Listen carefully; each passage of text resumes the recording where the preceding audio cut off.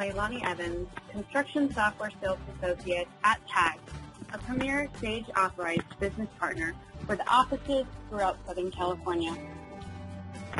We have a full team of certified consultants ready to assist you in deploying new construction software. Today, I want to tell you about Sage Paperless. Picture it.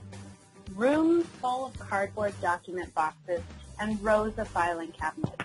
You are tasked with finding one piece of paper.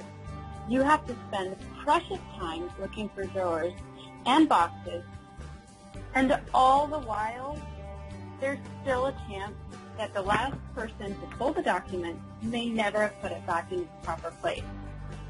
For long-time running construction and real estate companies, this is a daily reality. Electronic document management puts an end to the paper chase and gives you control over content with an easy way to store, retrieve, and route documents throughout your organization. You can capture, upload, or import any type of document from any location. The electronic storage option allows workers to use keywords to search for files without ever having to leave their desk. Sage offers document management products for accounts payable workflow, automation, or for companies that need a full construction document management platform for projects from start to finish. Contact me directly at 909-292-5846 for more information. Now let's jump into Sage Paperless and give you a peek at what it offers. Sage Paperless Construction's module allows us to scan in all of our documents, either from paper, right directly through a scanner into the system, allows us to take PDF documents that may be stored on my hard drive or stored in an email that was sent to me. All these documents are sent over, scanned in, and put into individual queues for people to enter into the system. We're going to go through a couple examples. As I've stored in some purchase orders and some drawings and some lien waivers, all those documents are going to be indexed. Now with this product, you can completely customize the types of documents that you're storing in the system. There's no limitation. Out of the box, we've got 4 main document categories: accounts payable, human resources, payroll, and project management. But do know, the sky's the limit. You can build your own. You can build your own document types. So if I'm coming down this AP list and I want to add a purchase order, I can.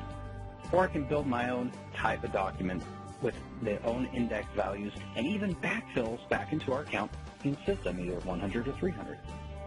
Being that this is a purchase order, I'm going to scan in, select the PO from a live list that's looking back at my Sage accounting back office. And if you notice, as I select the different pieces here, it's going to fill in all of the values based on that are in Sage. I don't have to go in and code in the date and the job and the vendor name. It knows what they are because that PO is attached. It's all within the same system. I can scan it in, index it, but I also might want to store in some of my drawings that are in the system. I have a architectural drawing that I want to store in. Well, I can just go ahead and tell it to index that, say it's a project management document, in this case a drawing. And this also has connections back in with project management or document control in Sage, so I don't have to go in and code in all these different values. Once again, I can go into my drawing number, search for and find all the different drawings in the system, pick the appropriate one. I believe this is my AO2. Select that, and it's going to code all the values for that into the system. Now, as I mentioned, these are customizable. You can create your own values. They don't necessarily have to connect back in with Sage, but if they do, you can save yourself a lot of time on coding and not having to put in all that information one by one by one. I can also take any document that I'm storing in and route them around for approval. So in the case of this drawing, I might want to send this over to somebody else to review. I tell it to route after index. In this particular case, as I'm going to manually route it out, but also know if you have documents that you want to be able to send automatically. Every time I put in a purchase order, I want it to go route to this person. Or if I have a payment approval form in accounts payable or human resources, I can have those automatically route based on the supervisor that's coded in the system. Keep in mind, this doesn't have to be for approval. As I come in and put in my subject, well, let's say drawing added, I can put in my notes and send this to say, I'd like Andy to take a look at this, and then also maybe Dustin. They'll both get it at the same time, or I can tell them to get it in any order you want. I can add other documents as well. But as I pointed out, it doesn't have to be for approval. I may just want to put these in the system and say, here they are, take a look. And the system will automatically route it to them so they can see it and just sign off and say, yeah, I looked at it. Or, as the case here, I want to mark it for approval, so I say approval. I route that over. Now it's going to use what we call the doc route system within a Sage Paperless Construction to send those over to those people. And as soon as it's done, it pulls up my next drawing and allows me to start coding that in.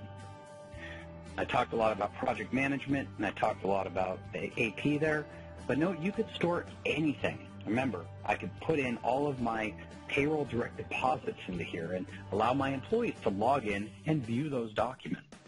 I also might put in property management, lease contracts for my jobs. Anything signed, we can scan those in and store them in. This system allows us to do full markup and annotation on anything we have here.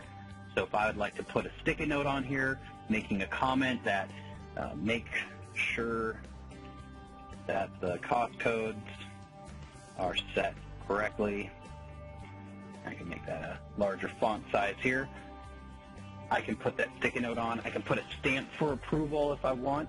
And nice things about some of our stamps are you can tell it to automatically put your name, date, and timestamp as soon as you plug that down so that you know exactly when that happened. Of course, we still keep that all tagged together in the back in the metadata as well. So as I come through, I can approve it and move on to my next document.